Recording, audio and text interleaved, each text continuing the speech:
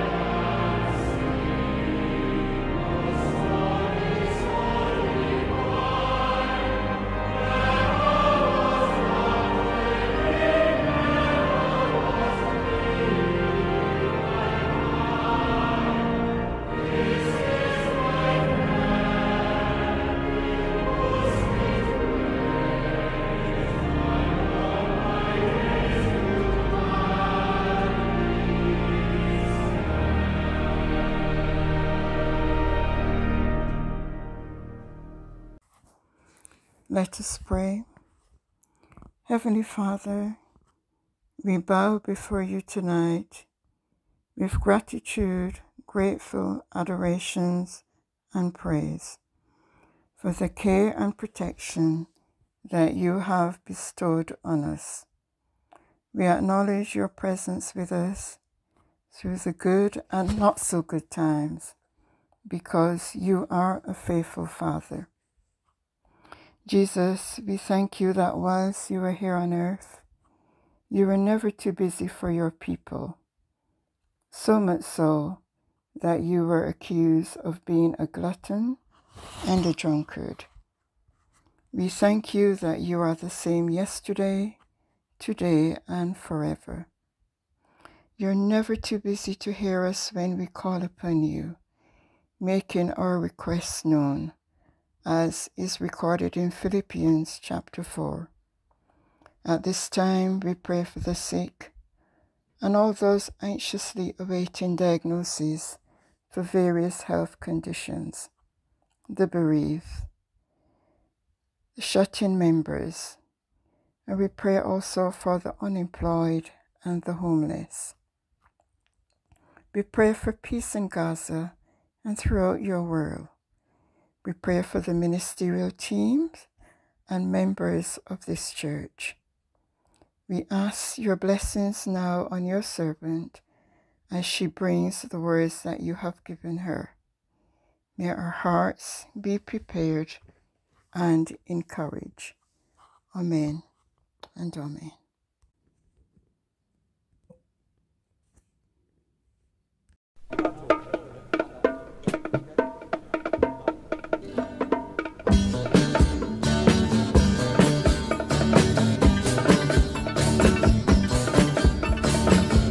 Our Father who art in heaven, hallowed be thy name. Thy kingdom come, thy will be done. Hallowed be thy name. On the earth as it is in heaven, hallowed be thy name. Give us this day our daily bread. Hallowed be thy name. And forgive us all our trespasses. Hallowed be thy name. Only as we forgive those who trespass against us. Hallowed be thy name. And lead us not into temptation. Hallowed be thy name. Oh no, but deliver us from all that is evil. Hallowed be thy name. Thine is the kingdom, the power, and the glory. Hallowed be thy name. Oh yes, forever and forever and ever. Hallowed be thy name. All right.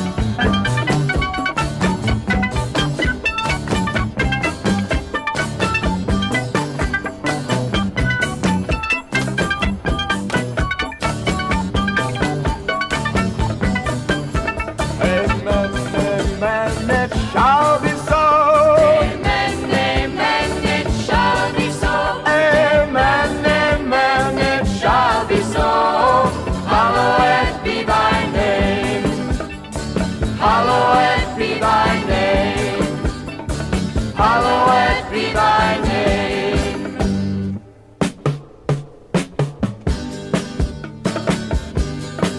Yes, hallowed be thy name. Hallowed be thy name. Hallowed be thy name. Hallowed be thy name.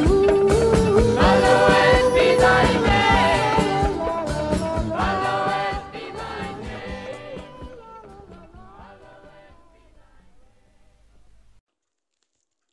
The Gospel reading is taken from Matthew 11, verse 19, and Luke 7, verse 34.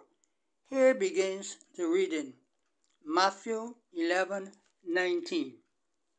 The Son of Man came eating and drinking, and they say, Look, a glutton and a drunkard, a friend of tax collectors and sinners. Yet wisdom is vindicated by her deeds. Continuing Luke 7:34. The Son of Man has come eating and drinking, and you say, Look, a glutton and a drunkard, a friend of tax collectors and sinners. Nevertheless, wisdom is vindicated by all her children. This is the gospel of Christ. Praise be to Christ our Lord.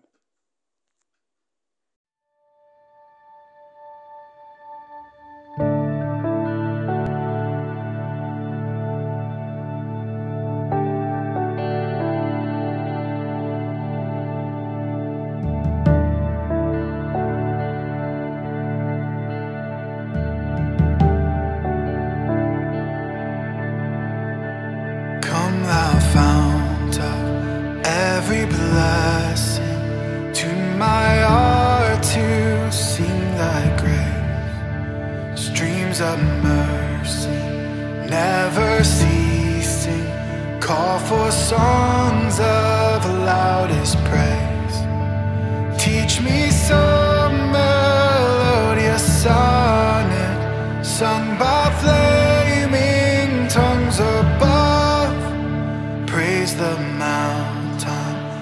fixed upon it, mount of thy redeeming love.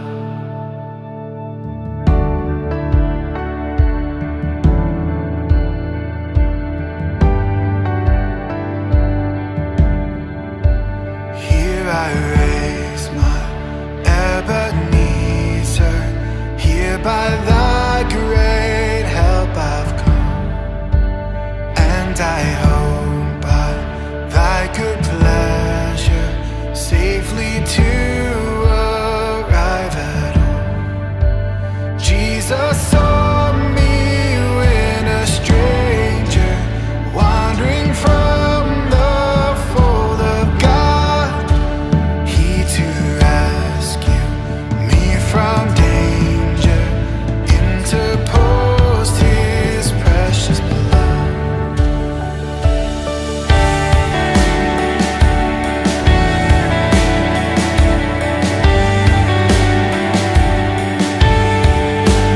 Oh, that day when, freed from sinning, I shall see thy lovely face, clothing in the blood-washed linen.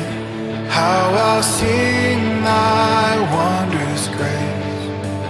Come, my Lord, no longer tarry, take my ransom soul away. Send thine angels now to carry me to realms of endless day.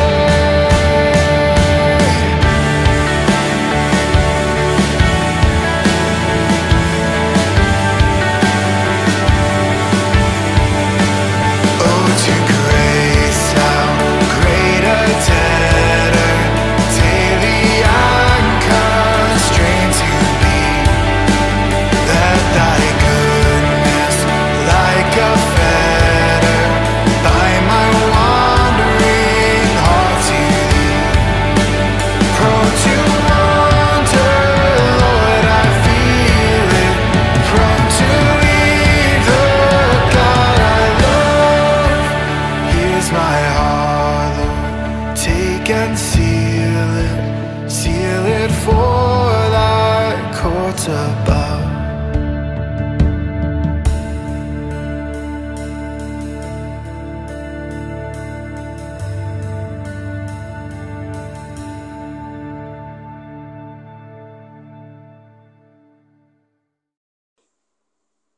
Good night, my brothers and sisters. I greet you in the wonderful name of Christ Jesus, our Lord and Savior. Let us pray. Most gracious and loving Lord, your word is a lamp to our feet and a light to our paths. Humble your servant, Lord, and bless your word, that as it goes forth, it will not return to you void, but will accomplish that which it purposes to do. So may the words of my mouth and the meditation of our hearts be acceptable to you, O Lord, our strength and our Redeemer. Amen. My brothers and sisters, my reflection is drawn from the above gospel reading, and the theme is 40 Ways to Know Jesus Better, a friend of publicans and sinners. And I begin by asking this question: who were the publicans? My research shows that the publicans were tax collectors who worked for the Roman authorities and were frowned upon with contempt. Ordinary taxes, such as land taxes, were collected by the Roman officials, but the toll taxes for transporting goods, etc., were usually collected by Jews under contract with the Romans. These tax collectors, or publicans as they were known, made a profit on the transactions by way of exploitation. They charged more than the required amount of money that was due, hence enriching themselves at the expense of their fellow Jews. And these, my friends, at the persons who Jesus associated himself with and was criticized for doing so by the Pharisees, as recorded in Matthew 11:19 and Luke 7:34, where he is accused of being a friend of tax collectors and sinners. Jesus quoted these criticisms that were made against him. Though these words were meant to condemn Jesus and not as a compliment, to my way of thinking, Jesus really is a friend of tax collectors and sinners. Throughout Jesus' ministry, he could be found among the people who needed him. He visited their homes and sat, ate, and had fellowship with them. Going back to Matthew chapter 9, verses 9 and 10, in verse 9 we see Jesus calling Matthew away from the tax booth to follow him, and he did. Verse 10 tells us Jesus sat at dinner in the house, which I assume is Matthew's house, and he, Matthew, is the one who organized dinner and invited his friends to come so they could get the chance to meet Jesus. The verse further states that many tax collectors and sinners came and were sitting with him and his disciples. Take note, this same Matthew became one of Jesus' 12 disciples. Jesus ministered to them. Luke 15:1 tells us, all the tax collectors and sinners were coming near to listen to him. He visited their homes and fellowshiped with them.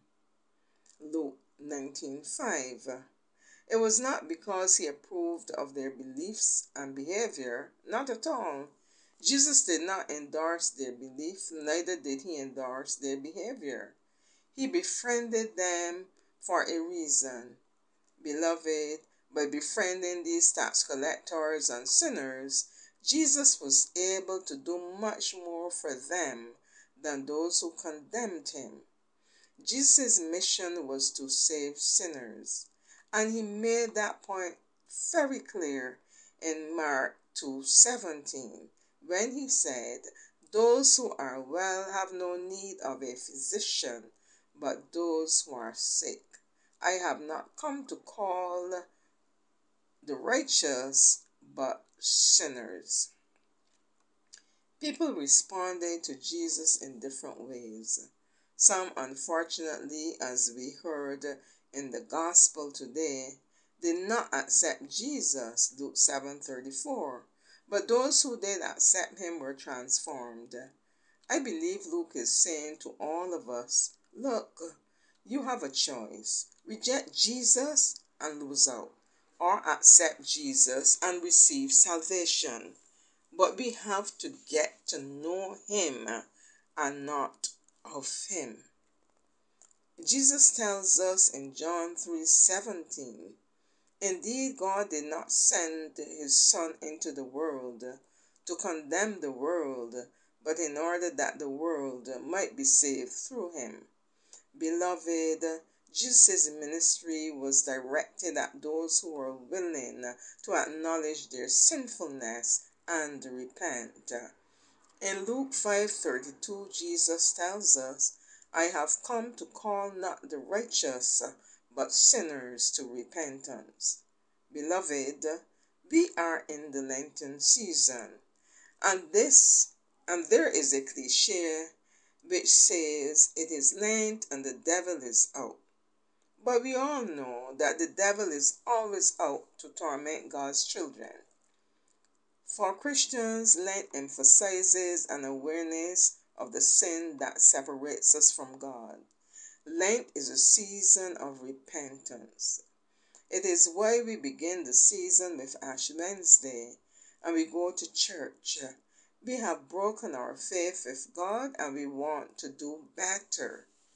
There's only one path that is going to lead us away from the sin that weighs us down, and the path is Jesus Christ. Jesus summed it up himself in John 14:6. I am the way, the truth, and the life. No one comes to the Father except through me. That is why repentance is never just a turning from sin, but a turning to Jesus Christ and intentionally saying to him, Lord Jesus, take my life and let it be consecrated, Lord, to thee. Beloved, throughout the Gospels we see men and women who have been changed and transformed. Zacchaeus, Matthew, Mary Magdalene, and the woman taken in adultery. All of them had a personal encounter with the friend of sinners, and they were never the same again. Beloved, this can be our experience as well. Sinners were drawn to Jesus because of his ways. He did not shun them, but instead he embraced them. This is what angered the Pharisees and the religious leaders around him. Beloved, Jesus is love, and he loves us unconditionally. His love for humankind has neither length or depth. This is what the Pharisees and the leaders around him could not comprehend, and out of their ignorance they accused him of being a friend of tax collectors and sinners. My brothers and sisters, you and I are sometimes behaving just like the Pharisees. Jesus wants us to be forgiving, compassionate, and loving to those labeled as vagrants and are rejected by us. Even some of our own family members are labeled this way. These are the people we come into contact with on a daily basis. They come to the church.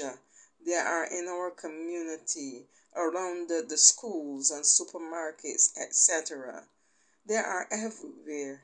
We just have to look around us. These are the people God wants you and I to embrace and live among. So let's honor God by showing them love as he has loved us, by reaching out to them willingly and lovingly. Christian friends, we are living in perilous times, and the heart of man has waxed cold. Jesus stands before each of us tonight, and he offers us his friendship, just as he offered it to the outcasts and sinners, for we all are sinners. The Apostle Paul reminds us in Romans 3:23, all have sinned and fallen short of the glory of God. Christian friends, the more we accept Jesus' offer, the more we are transformed to become what we are meant to be. Jesus' offer of friendship is accepted by spending time with him and in his word. We have to knock at his door, enter into his presence, and sit at his feet. Just as did all the characters in the gospel who became Jesus' friends.